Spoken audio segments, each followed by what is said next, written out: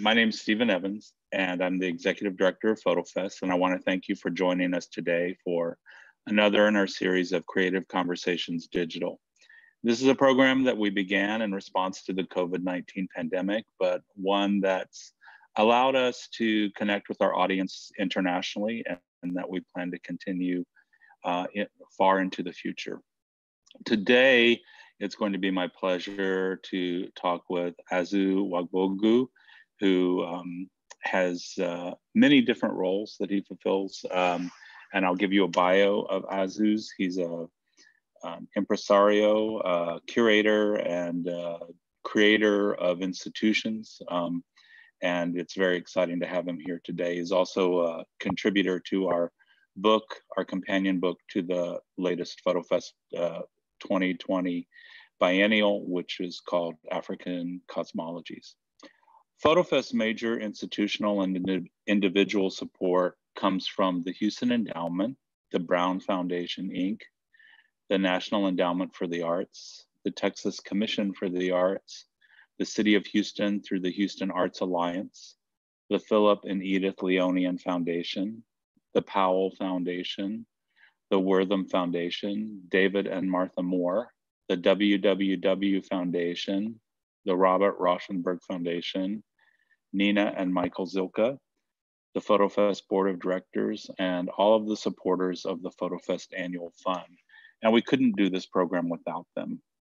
I'd also like to thank the staff of FotoFest, all of which are involved in the creation of our programs, but in particular, I'd like to thank Max Fields, our Associate Curator and Director of Publishing, and Vinod Hobson, our Director of Communications, for making this program happen and putting everything together. So I thank them too.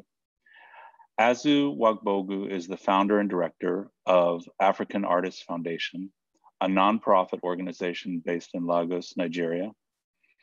And he was elected as the interim director, head curator of the Zeitz Museum of Contemporary Art in South Africa from June 2018 through August 2019. He serves as the founder and director of LagosPhoto Festival, an annual international arts festival of photography held in Lagos. And he is the creator of Art Base Africa, a virtual space to discover and learn about contemporary African art. Azu Nwagbogu served as juror for the Dutch Doc PopCap Photography Awards, the World Press Photo, Prisma Photography Award, Greenpeace Photo Award, New York Times Portfolio Review, W. Eugene Smith Award for Photo España, for Foam Paul Huff Award, the Welcome Photography Prize, and is a regular juror for organizations such as Lens Culture and Magnum. For the past 20 years, he's curated private collections for various prominent individuals and corporations in Africa. He obtained a master's degree in public health from the University of Cambridge. He lives and works in Lagos, Nigeria.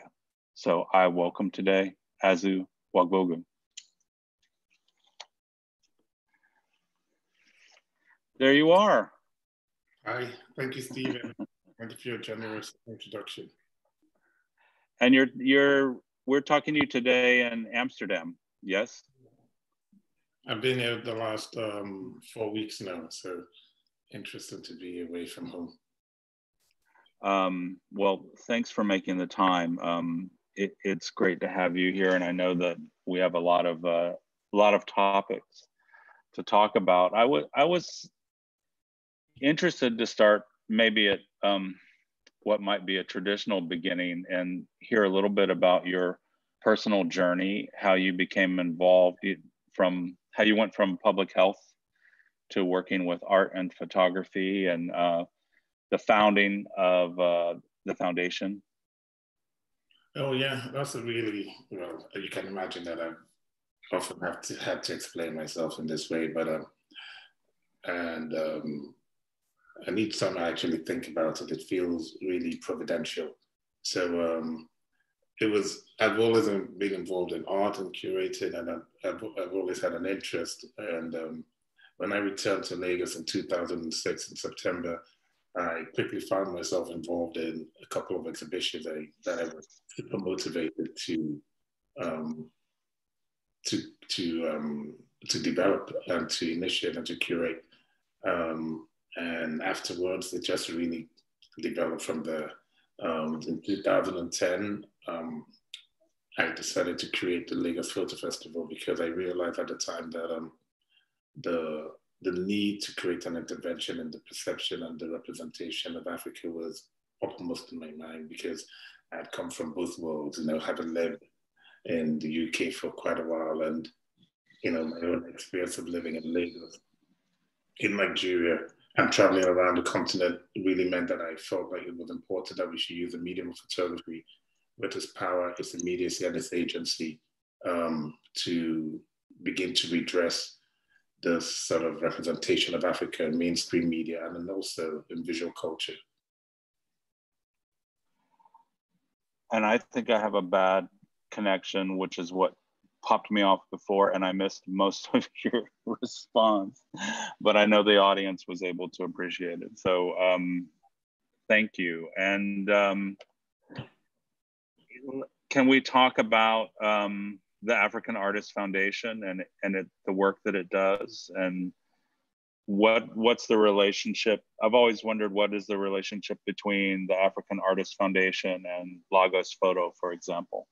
Oh yeah, so also another really good question. The African Artists Foundation developed Lagos Photo Festival 3 years after its initiation, after its formation. And somehow I feel like if Lagos Photo Festival has sort of cannibalized the African Artists Foundation, because photography is the fastest and the most impactful art form on the continent, or has been for the last decade. And also the fact that it's a repetitive, recursive process to curate and to organize a festival from one year to the next.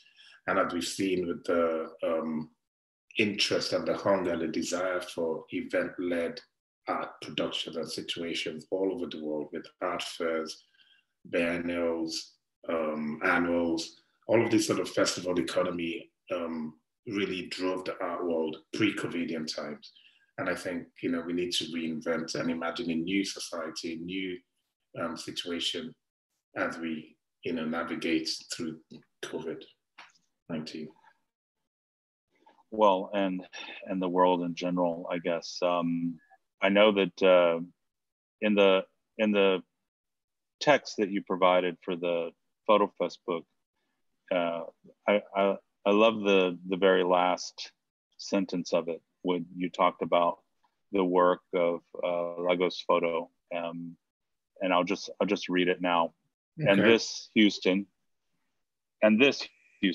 is why the visual language which LagosPhoto promotes, one which communicates across the barriers of geography, language, ethnicity, faith, gender, and sexuality, is more necessary than ever.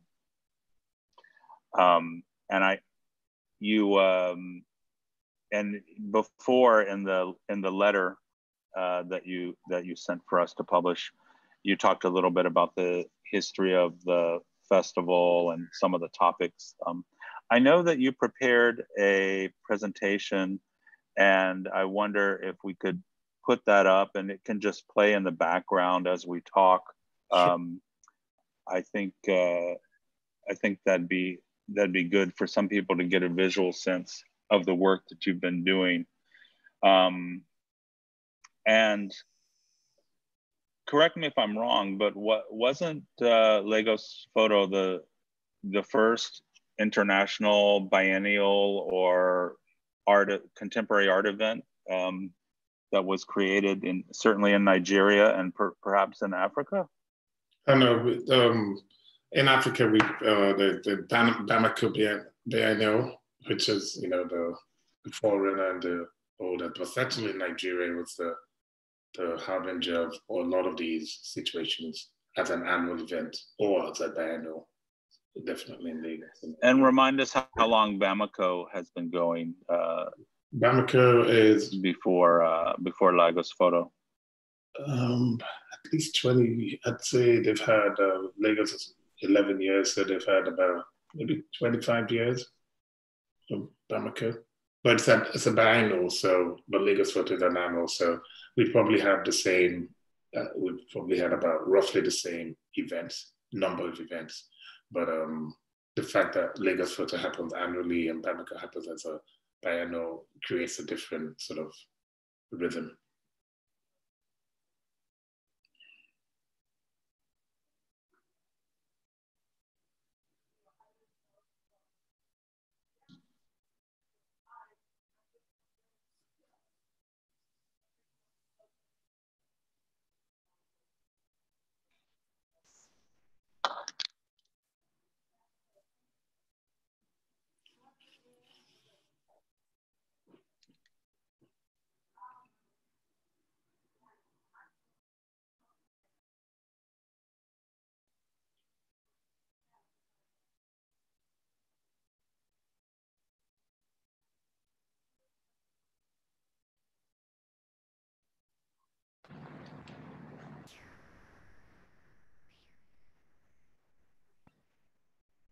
I apologize to everyone. I'm having some internet issues here at home, so hopefully you can hear me again. And I got booted off of the connection, but I don't hear anything. Azu, are you still there?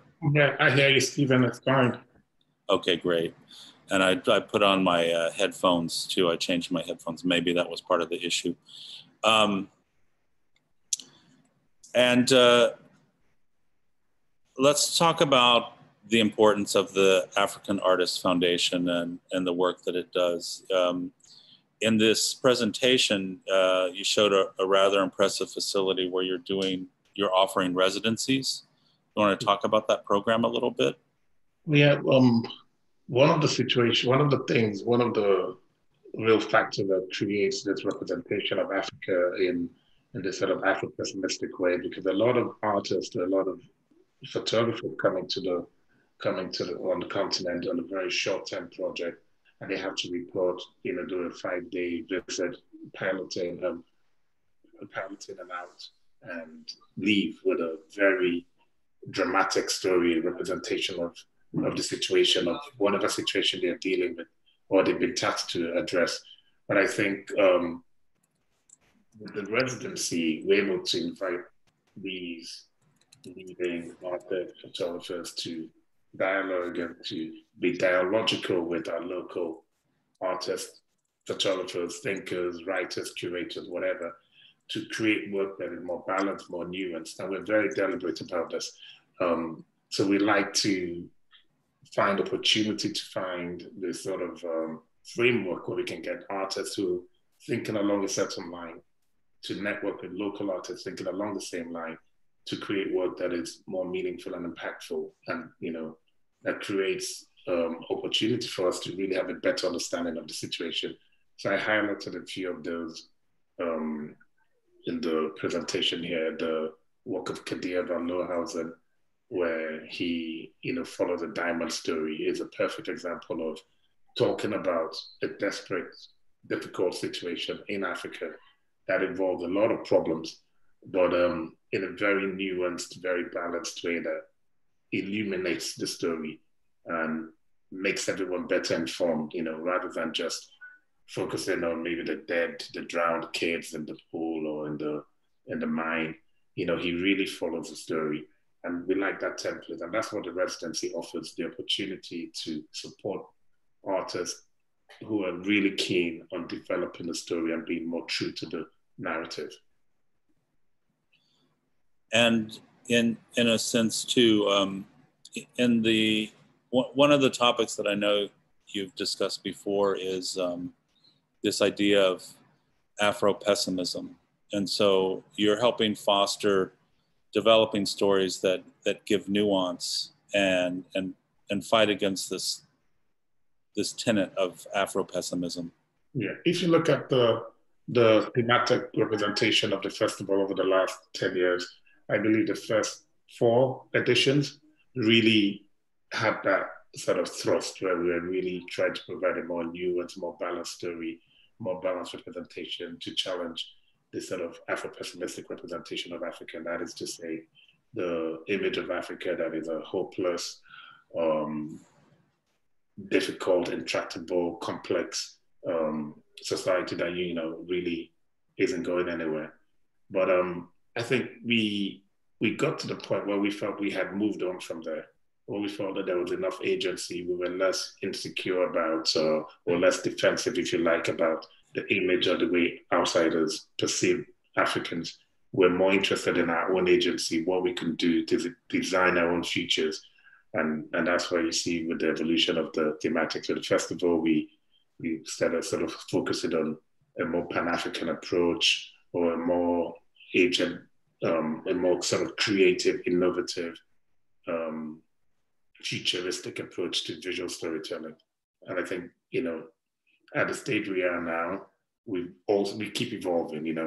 I think we've moved away from sort of just narrative. We're looking more at agency and ownership, and that's where we think we should be at. And this concept of adapting, you mentioned it a little bit earlier in our conversation. Could you tell us a little bit about what the next edition, the upcoming edition of LagosPhoto is, and how it can be experienced, and what's the concept behind the rapid response restitution? So yeah, I think just before the COVID situation, I invited a really good friend of mine who had worked with in the past, who had worked in an ethnographic museum, Clementine Dillis, to undergo research around the topic of restitution, because it's a really fascinating topic for me. And I thought I just didn't want to create an intervention around it without actually researching the situation. And so we invited her to Lagos in February, and we traveled around the country, visiting municipal museums all over Nigeria. And the thing that we left with was the idea of creating humble home museums. And then COVID happened, and then we were confined at home. So the idea of rapid response restitution was to use the agency of photography to remediate this very complex situation of restitution, because the word is so horrible, so frightening, so if you like, aggressive. So I'm also quite uncomfortable with the idea of restitution, because it's so complex to unpack.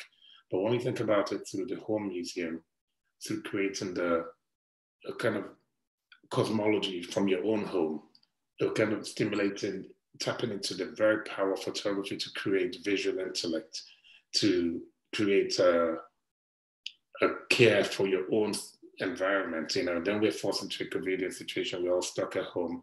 We look around our own environment. We begin to take an interest in the things that are around us. I think that allows us the agency to spark a very important way of looking at restitution from our immediate environment. Because when you talk to people on the street about restitution, they don't really care. They don't really see the value of bringing our heritage back home.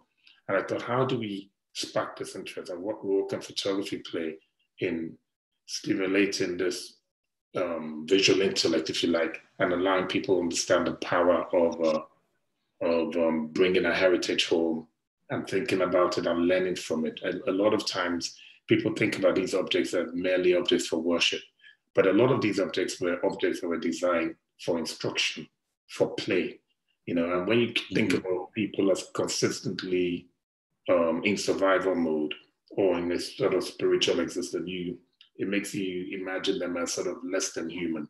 And I think one of the things about the home museum is to imagine your own home, your own world, your own cosmology, your own situation as a museum, as a center of your piece. And the power of photography to create a democratic representation of that home museum and transferring that to an online platform where we host your world for everyone else to participate. I think that's a very powerful thing. And we've got, as you see, with the letter that we sent out to the world, we translated many, many languages into Pidgin English, into Russian, Chinese, French, local Swahili, Zulu, we really wanted to get this word out in the most, as I say, humble way, because we want to meet people at their point of need. We want people to share their own world to us and to bring it into a situation where we can engage with it.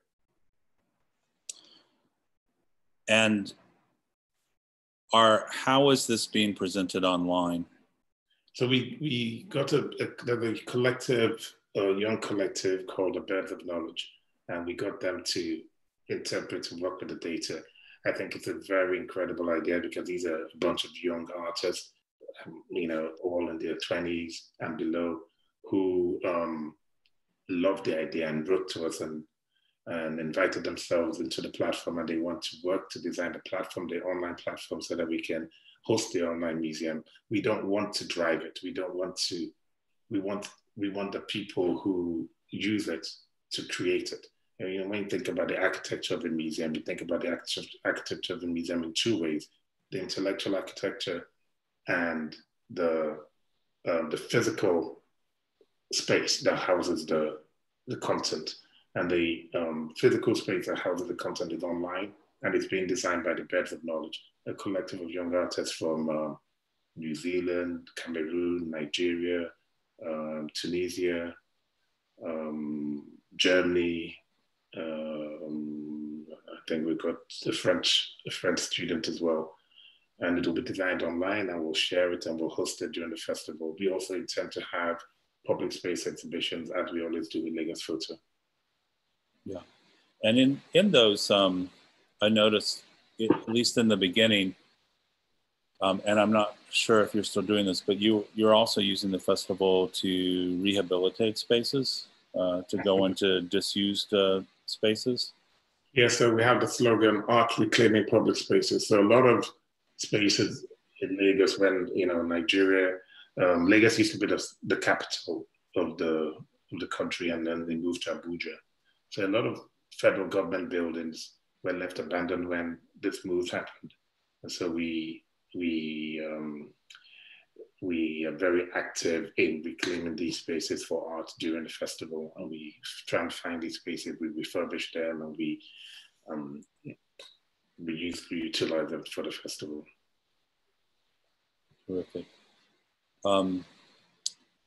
And you had a call for submissions that ended just recently. How did that go in terms of the home We got entries, museum? We got entries from China, from Senegal, from Nairobi. We've got entries from Russia.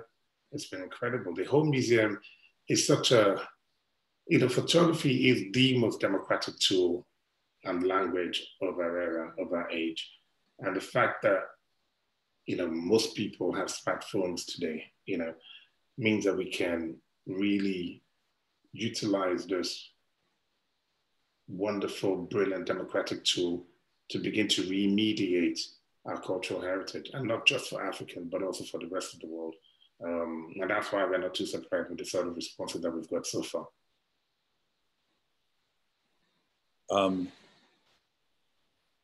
Can we talk about your work at the Zeitz Museum and the importance of that institution? I mean, Africa, desperately needs a museum for the future, and a contemporary art museum.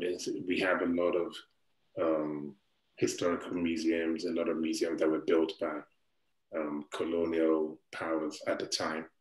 But to create a museum that is representative of the history of Africa and is forward-looking is super, super, super important. The Zeitz Museum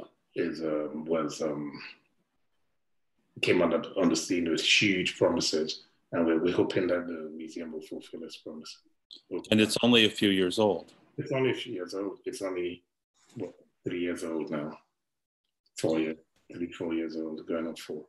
So I think, it's got to undergo the process of evolution, and we need bold, strong characters to drive that institution, and we need artists to also have a voice, to be able to understand that every single space on this continent belongs to them. If you're an artist on the continent working and living here, it's your space. You know, no one should tell you any differently. And how about the role of the curators there? And is it fostering more of a curatorial culture in South Africa, but also perhaps the continent?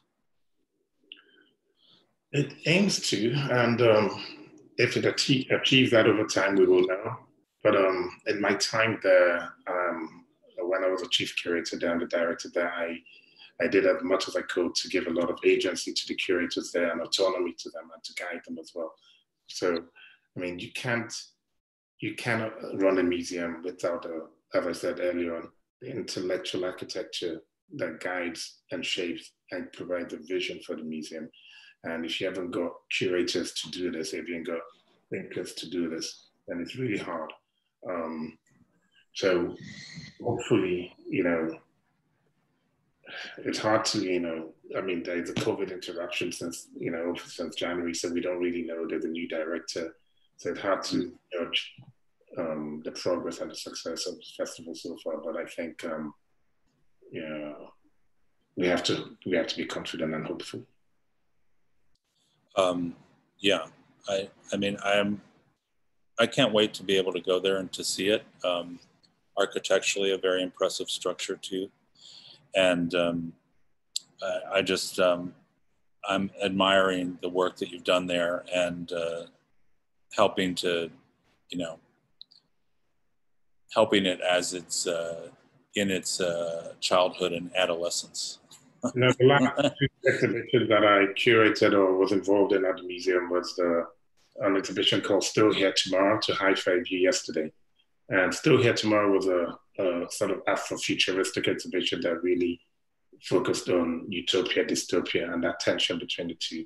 And it sort of was a harbinger of the COVID situation. And so now we're in this sort of COVID situation where it's a sort of dystopic situation. We're actually able to test out the ideas from the futuristic situation and actually see if they work and see our preparedness to design and create new institutions, new structures, new ideas for the future.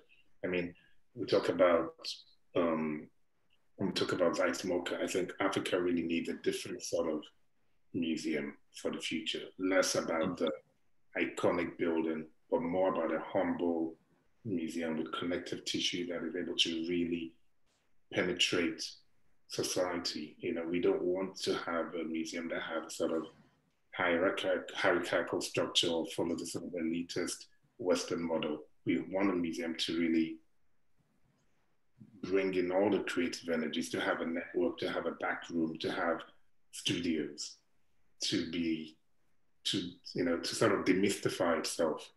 I think we really need a museum to be humble and to be energetic and metabolic. Those are the sort of idea that I want to see happen right now. Well, it sounds like a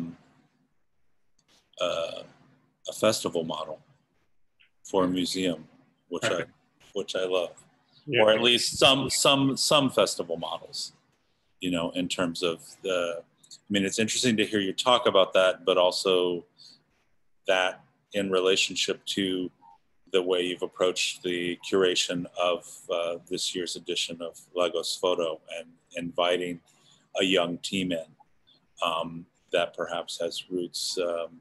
You know, it's important to do that, to reach out into the community and to find pathways for artists that haven't had a chance to show their work in that way before.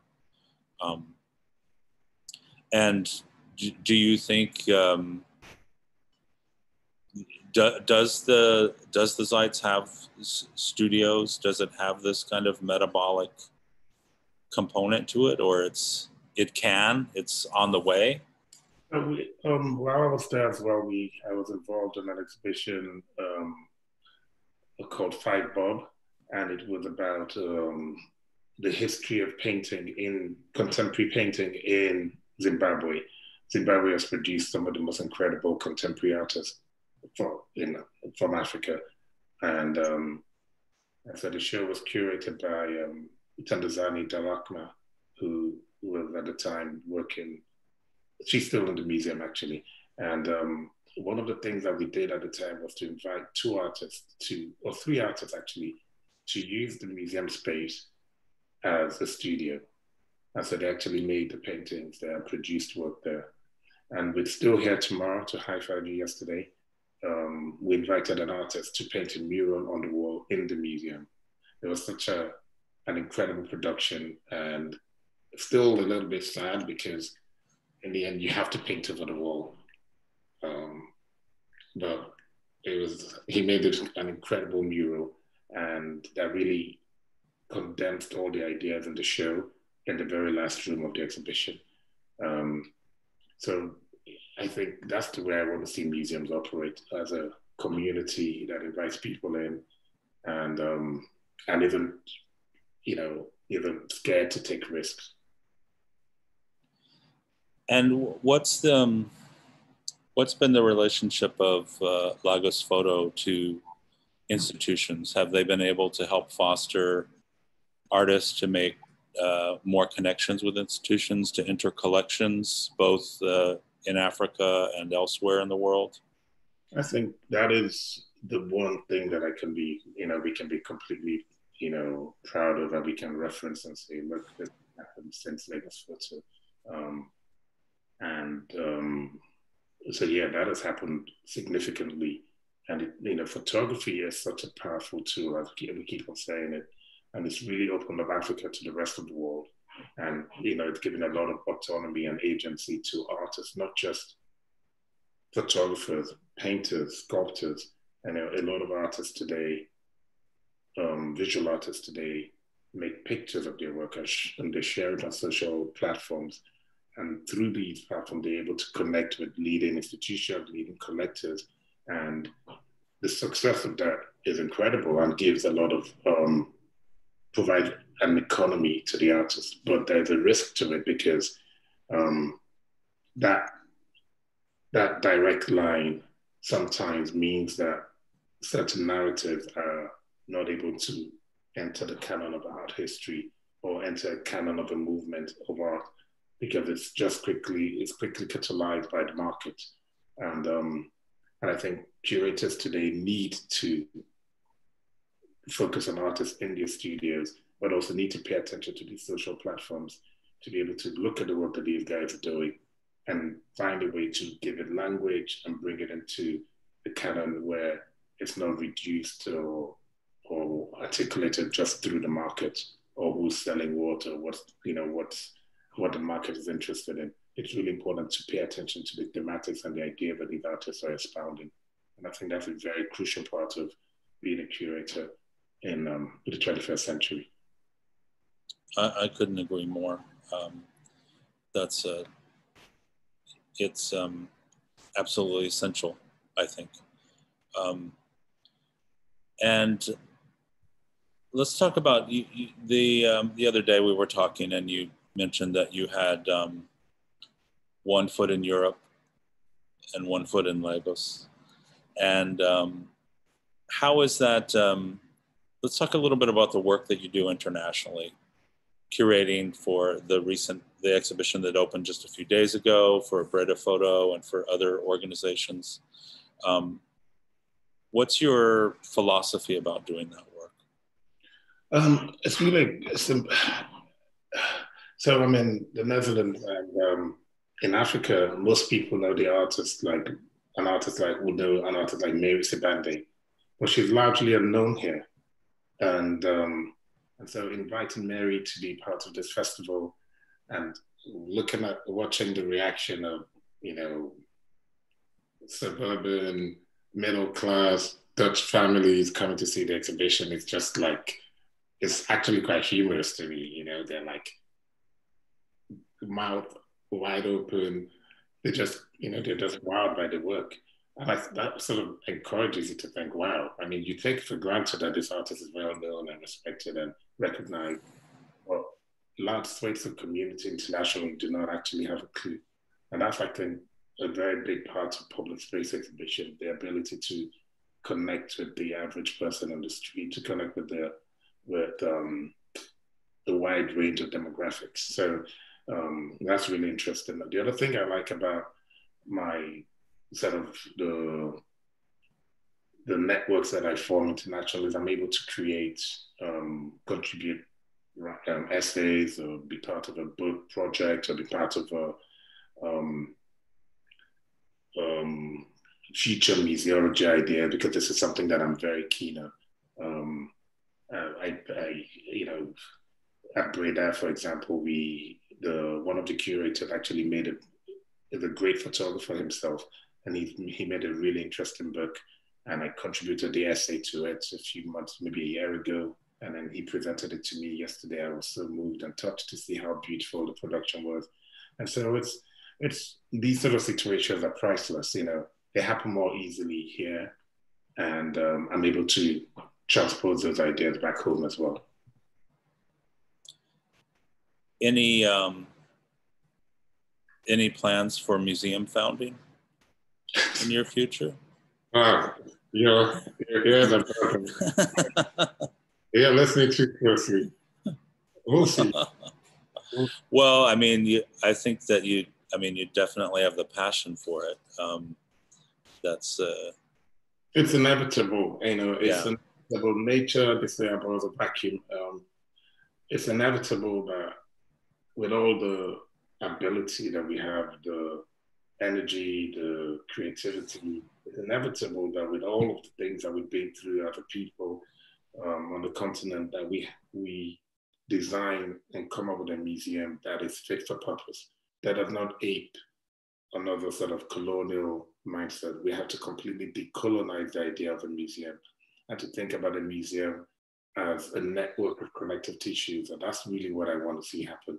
You know, we can, and a lot of the leading architects who've been involved in these iconic, you know, totemic museums, they're also rethinking what that idea does in a different situation in Africa.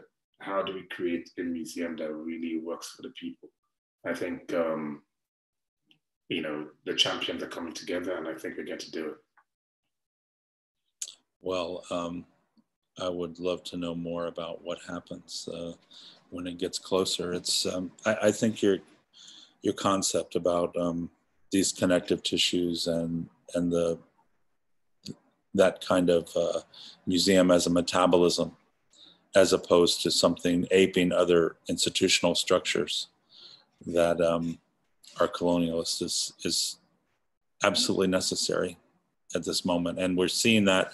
I mean, I think we're seeing that in, I don't know how close attention you pay to it into what's going on in the United States, but with the conversations and dialogues and tension around race that's happened here this summer, it's also overflowed into a lot of controversy in museums. And I think that we see some structures that aren't prepared to take that on, and that's what's being exposed.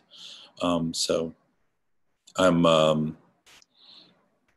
I don't know, I'm happy to hear this kind of optimism about making a new type of institution, a new museum, a new communication strategy, and it coming from your experience in doing LagosPhoto and the African Artists Foundation. If there's anyone who's watching us and you've got a question, please feel free to send it. It's about a quarter of the hour, so we have a few minutes left, and we'd love to hear from you. If anyone has something for Azu or myself about the subjects that we've talked about today. And who are you looking at now? What are you thinking about I know you don't want to get too far ahead of yourself. You have LagosPhoto coming up very soon. Next steps after that? Projects in the works? Yeah, we've got a few projects in the works. We've got a few, I think if you look at the dominant theme in representation and contemporary visual culture today, it's a lot of figuration, even in photography in relation to Africa and its diaspora. It's a lot of figuration and representation and portraiture has gotten such a strong response and interest all over the visual culture in relation to Africa and the diaspora. I think that someone needs to do some work in articulating what that means today, because there's a lot of virtue signaling in relation to that, where people just feel like they have to collect these Black bodies and hang them up on their walls. But I think beyond that cynical idea, there's something really genuine going on. And I'm working to sort of, with a whole bunch of other curators, to find a way to articulate and give language to this representation of figuration and Black bodies in contemporary visual culture. And is there also a tenet, do you think, of photographers or other artists working against that trend, or to complicate it? I think people are using that narrative and moving with it. I mean, if you think about the work of Alfredo Jar, Searching for Africa in Life, I mean, it's about these modalities. If you think about it, it's, he's created Life magazine covers and juxtaposed them in sequence. And you've got over 2,000 covers, and just the visual representation of over 2,000 Life magazine covers just demonstrates to you the way Africa is deleted from visual culture, from history, from any sort of, we're talking about majority world people sort of obscured from any sort of representation. And so it's not surprising that the moment that people have the ability to write their own narrative, to write themselves into history, they seize it with both hands. That's something that Mark Seeley and I talked about too, and has found in the work he's done at Autograph since he became director there, and just fostering that imagery as being just the place to start, It's important to also represent the imagery in its mundane, most disinfected form. It doesn't have to be doing anything. We just have to get used to seeing Black bodies just existing or at play or in sort of whimsical scenarios. We don't have the burden of social discourse, I think, is anathema to creative expression. After a while, it becomes something that cannibalizes itself. And I actually encourage this sort of representation of mundane scenarios, this sort of representation of what that apparently isn't serious. Because I think there's a radicality that is represented in this visual impression that we don't often see, middle-class Black family with a nuclear family just sitting around doing nothing. I think, if you really think about it, that is not often represented, that is not seen. And I think artists are tired of it. Society is tired of it. We want to, not just represent the survivalist mode or modality. We want to show a humanity in its broadest, richest form. And that happens by representing play, fun, love, family, social scenarios that have been taken out of art history, if you like, for the last millennia. Home.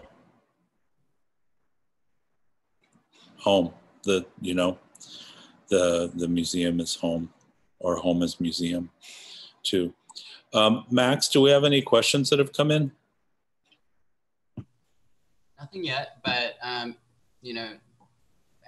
for the audience, if you have a question for either Azu or Steven Evans, please go ahead and submit them. I selfishly have written down a bunch of questions that I have for you, because you've really, I'm for those who don't know me, who are watching this now, I'm the associate curator at FotoFest, and I'm just at the beginning of my career. So this has been incredibly inspiring to hear all of the amazing projects that you've worked on and the deep thinking that you've done. I'm really curious to ask you, Azu, about the institutional and exhibition models that inspired your approach to curating, organizing, and directing projects.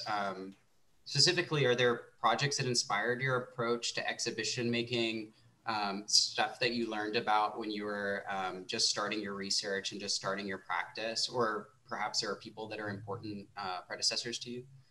Oh, yes. Of course, you know, one of my favorite, and I still work with her, Clementine Deleuze, and the work that she did in the World Cultural Museum, where, I mean, this is a super ethnographic museum, right? With, you know, its strict modalities. And she invited contemporary artists to really work with ethnographic objects. And then we're talking about fashion designers, we're talking about musicians, we're talking about tailors, we're talking about photographers, to look at things that nobody ever gets to see. These objects at the back in the storage in an ethnographic museum, and to reconceptualize, to provide a new context for those objects. And the results from that dialogical approach really were outstanding. And I think that sort of thinking, that sort of breaking the mold is what I love to do when I, you know, approach curatorial problems. If I think about the last exhibition that I did at Zeitz MOCAA for William Kentridge, where, I mean, William Kentridge is a super, you know, I mean, what can you do for him or to inform on his work? I mean, it's impossible. But I said to William at the time, you know, I cannot, you know, I'm struggling to find the angle. Maybe what we need to do is sort of open you up to the public, sort of reveal the magician's tricks, make the exhibition a studio, and just sort of be generous with the idea, with the approach.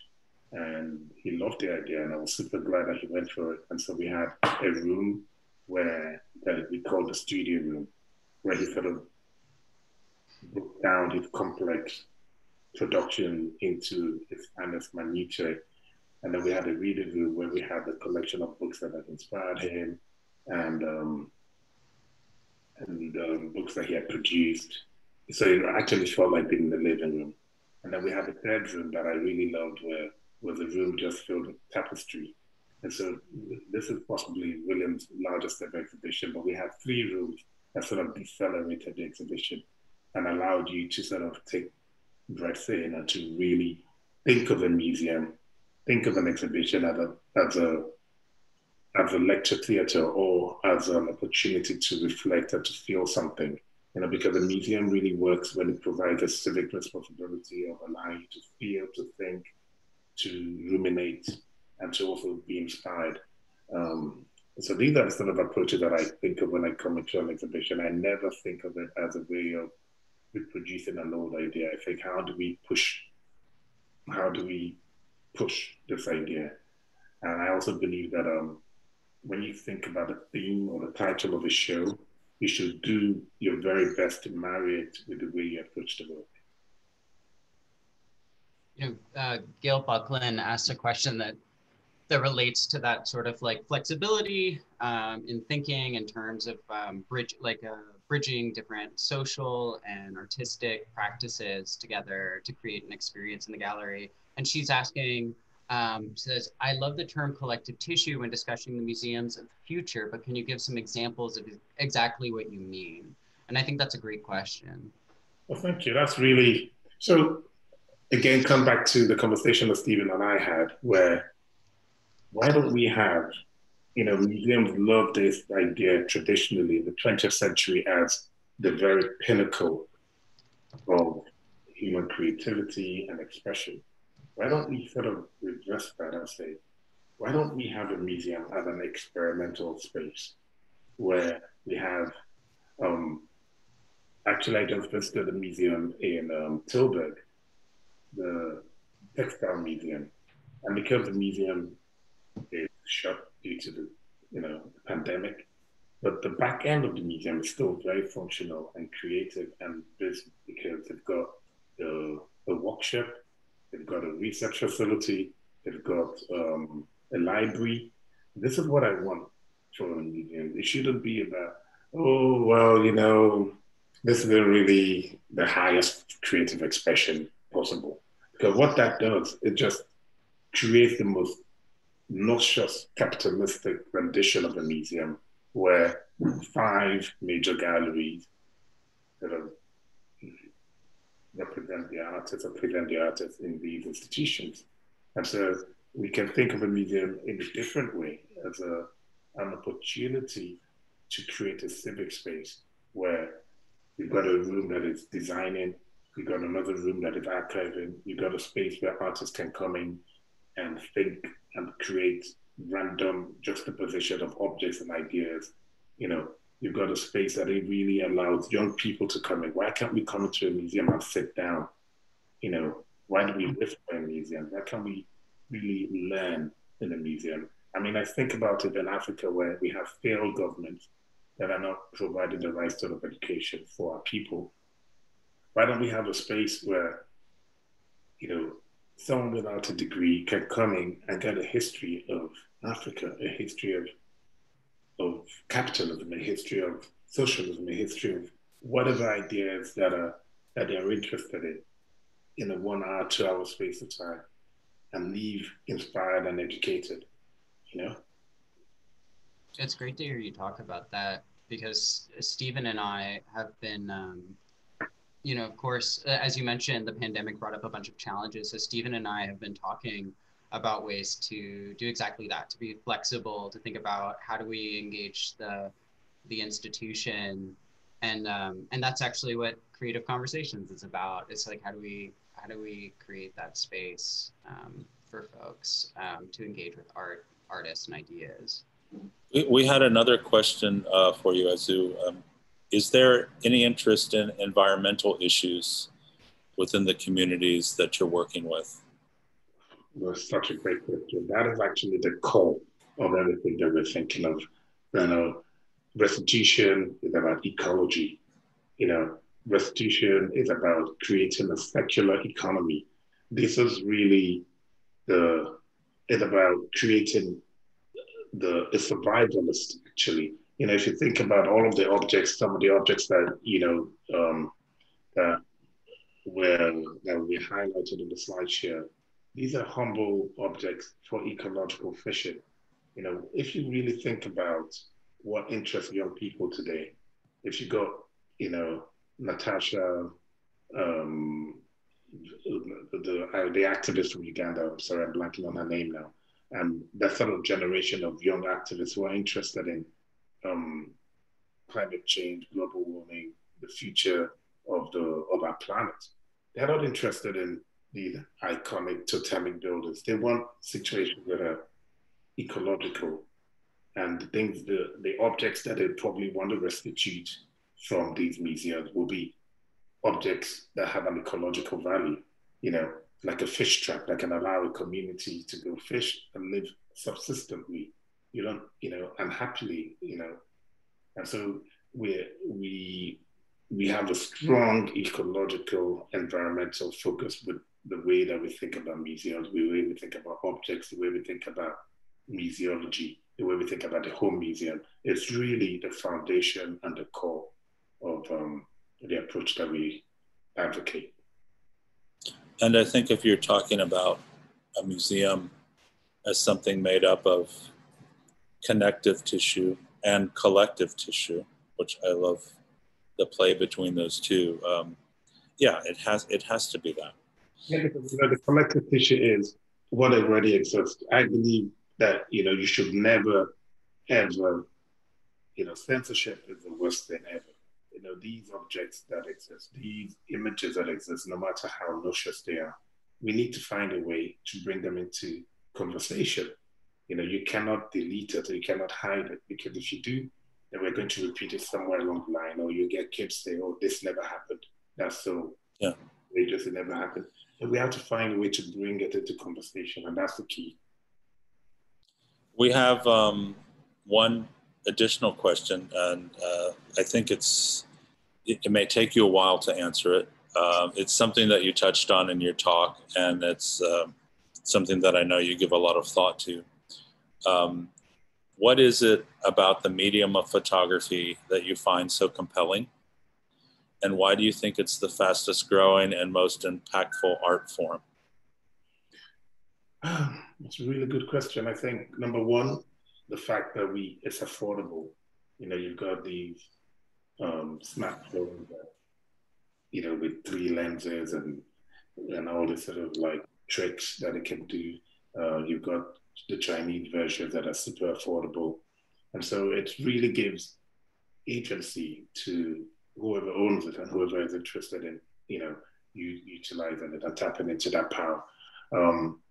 Again, for majority world people who story have been narrated by others, to think that you can actually tell your own story with a device you have in your hand, I think that's such an empowering situation that, you know, was denied to majority world people, certainly to Africans, for the longest time. So I think that has really facilitated. And you know, if you think about everyone talking about contemporary African art is so important and everyone is interested in it, we've always made art on the continent. It's not a new thing.